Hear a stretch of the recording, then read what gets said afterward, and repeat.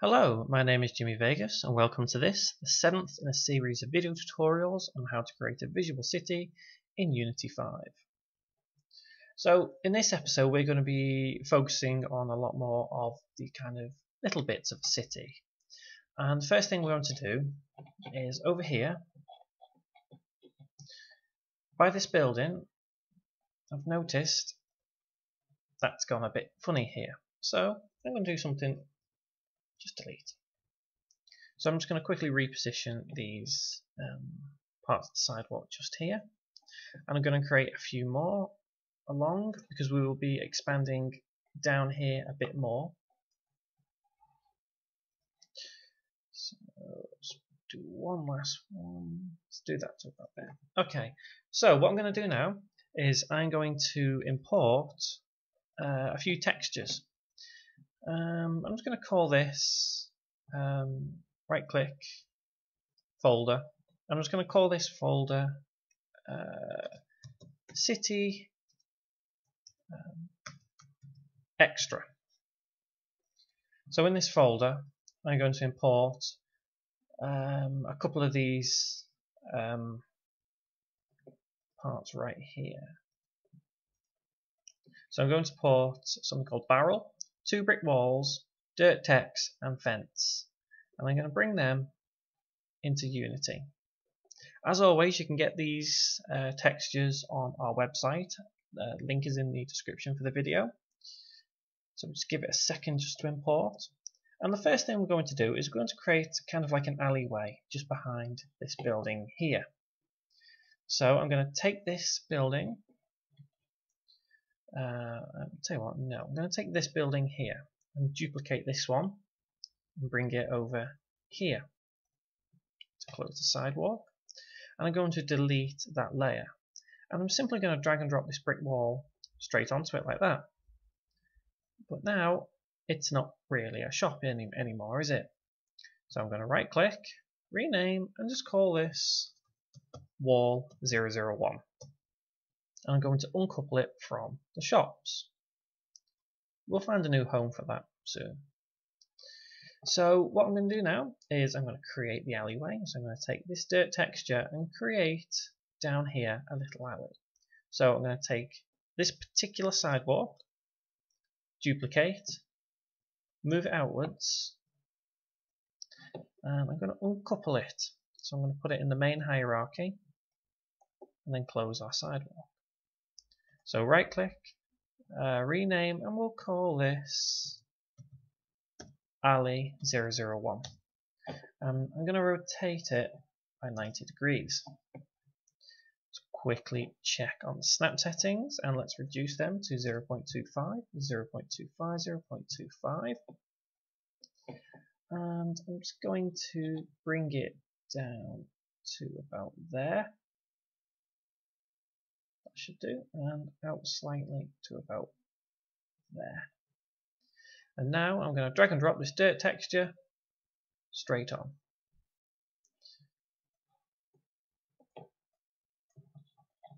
Let's zoom in a touch, just move it along so we can see. Okay, so we need to bring it up very slightly. So bring it to about there. Forward a bit. And what I think I'm going to do is I'm actually going to, let's see if we can here, go on debug. Yes, that's fine. Sorry, I was just quickly checking something. Okay, so this particular alley piece now, I'm going to duplicate again and just pull it up to about there. Do it across this way and then once more that way.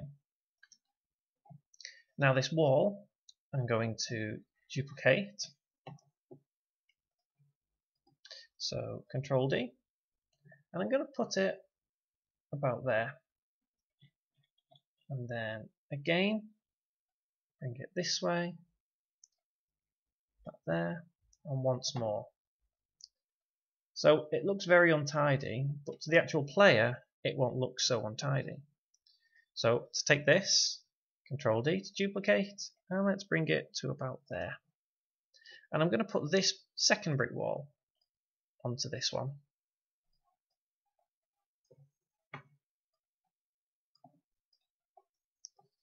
Okay, so I think we could do with let's quickly change our snap settings again. Change it back to 1. And let's position this slightly better. So let's put that about there. And I think we could possibly do with lowering the alley texture. Sorry, object, I should say, shouldn't I? So we'll just lower it just above the sidewalk, about there.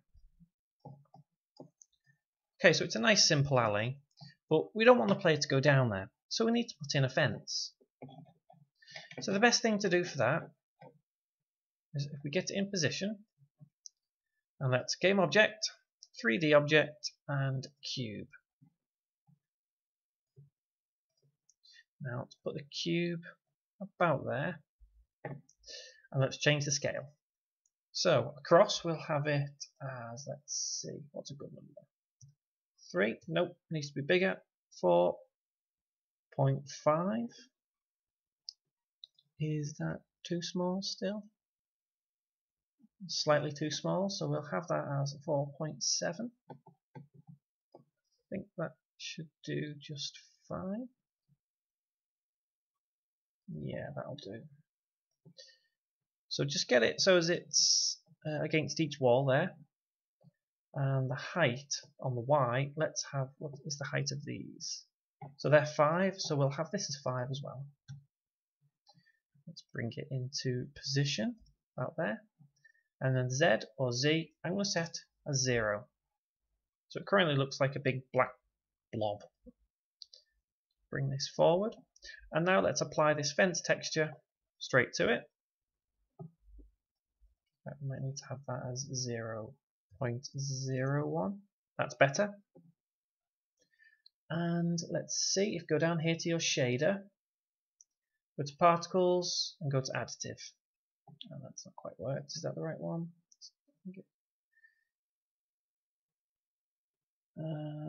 Oh, sorry, not additive. It should be multiply. My apologies. It should actually be multiply. And then it creates the kind of fence there. And because you've got the box collider, it means that the player can't go down there. Have a look in material. Oh, no, not material, sorry. It should actually be in City Extra, shouldn't it? Materials. And you can see there, that's how it is there. So I'm going to set the tiling on this as well. 2 and 2, so it looks a bit more like a better fence rather than a big, massive single fence. And you can change it to 3 if you want it, just give it a bit more of a mesh effect. So I'm just going to keep it as 2. Okay, next thing I'm going to do is, let's create a kind of a hobo fire. We're going to use this barrel texture. So game object, 3D object, and cylinder. I'm just going to pull this out here for now and bring it there, I think. And let's change the scale slightly. So the Y scale is fine at 1, so let's change this to 2 and 2. And then drag and drop your barrel texture straight on. So I think we do a decrease in that, so let's put 1.5 by 1 by 1.5. Okay, that looks fine. So we have a barrel. So firstly, this cube that we had as the fence, let's quickly rename this as mesh fence 001. And let's rename this one as barrel 001. So the next thing we'll do is we'll put kind of a fire on there. So this hobo fire, drag and drop into Unity. And on top of this, we want to create the fire effect. And we can do that using a particle system. So go to game object and particle system. Drag and drop that onto your barrel. And then just zero out the axes. And then we'll right click, rename, and just call this fire 001. So now we're going to play around with some settings to make this look more like a fire. So to do that, we're going to have the colour just here, and we'll change it to a nice kind of orange, dark orangey red kind of colour. That'll do about there. Other settings here. Oops. We need start speed, let's put that as 1. And start rotation, let's put that as 60. That's all we really need on this section just here. So emission, don't need to touch that, that's fine. Shape, we will change. So keep shape as cone. You can have it as different ones if you want to. It depends what type of fire you want. But I'm going to stick with cone. It's easiest and makes it look more like a fire. And then go to angle and change it to 0. So as it makes the flame effect come upwards. Radius 0.5. So we want to make it a bit shorter. And we want to emit from base, which is fine. Let's see, we don't really need any of these too much. Size over lifetime, we'll take this one, and you'll notice here you have a red line all the way across. This means that it's quite tall, and you can end it earlier by, if you click this little red dot here and bring it down, you'll notice on the game screen it changes how the fire looks. So I'm going to put that to about there. So what we could do with now is pulling up our particle system so as it sits on the top of our barrel. Like that. So, oops, sorry, we do need that one, my apologies. And then if we take rotation over lifetime, let's change this to 0, just to see how it goes.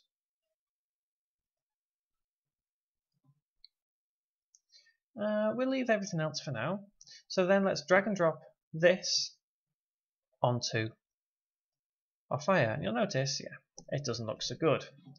However, if we go down to here, go to particles, and go to additive, and it starts looking more like a fire. So let's just position this so as it kind of sits on top of our barrel a bit better. So now we have the effect of kind of like a hobo fire. So we'll put this over here. So now if we press play, we can kind of walk all the way over here to where we've started building. And as we get closer, you can slowly see our fence appearing. And there's our alleyway with our hobo fire. As you can see, if you look down the alley, you can't actually see the mess that is behind it all. It just looks like an alley. And you can't actually get through the fence, as I say, but you can see through it. Okay, so the last thing we'll do is we'll quickly put in a few little extras. So if we go to the textures folder again, and let's go to doors. And I'll just import this little graffiti door into Unity. And let's create a graffiti door just on this wall here. So game object, nice and simple, cube, put it where we want it. There, let's change the size. Scale on the X, let's put that as 2. Y, let's put as, no, we'll have that as 4, I think. And the Z or Z will keep as 1. Let's just drag and drop the door. So now we have the kind of graffiti door effect just on this wall. It's not too bad.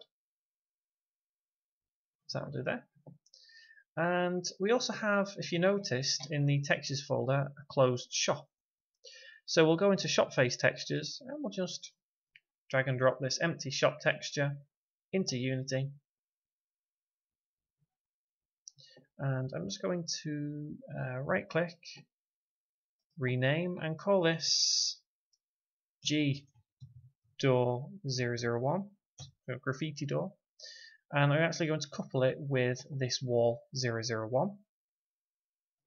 Straight there. So let's close that. Close that in hierarchy for the barrel. And let's put this empty shop somewhere. So I'm going to take this shop again, and I'm going to duplicate, pull it along. Let's have a quick look. So we need to shift that into position to about there. I'm going to delete the top, and let's just drag and drop this empty shop texture straight on.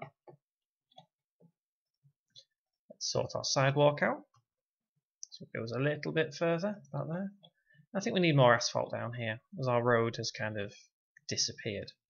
So let's ensure that goes all the way to there. Okay, so we'll leave that tutorial there for now. As you can see, our city is slowly forming with a few different effects. It looks a little bit more like a city than it did a couple of tutorials ago. So next episode, I think we're really going to kind of build all the shops. I'm going to give you loads of textures to play with, new things to play with, and just build it really. So next tutorial is going to be a little bit shorter, I would say, because there's not a lot I can really show you. It's just a case of building up now, but there are a few more different things that we'll play with. So as I say, we'll leave that tutorial there for now, and I do hope to see you next time. Thank you very much for watching.